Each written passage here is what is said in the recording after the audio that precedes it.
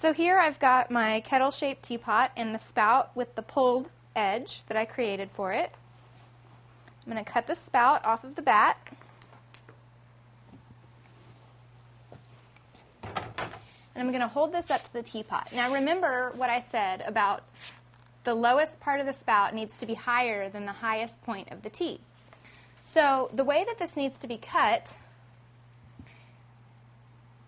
start right at the center point, significantly away from the edge, and then as you cut, come down towards the edge so that you're cutting a kind of a half moon shape out of this.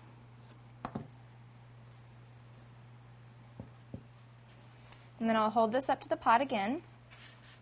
And that looks pretty good. And this serves the two purposes of having the spout be high and also have the base of where the tea can enter the spout be low enough that you don't have to tip the teapot all the way over to get the tea flowing. So now, before I move along, I'm going to go ahead and take my needle tool and just outline this on my teapot so that I know where my spout is going to end up going.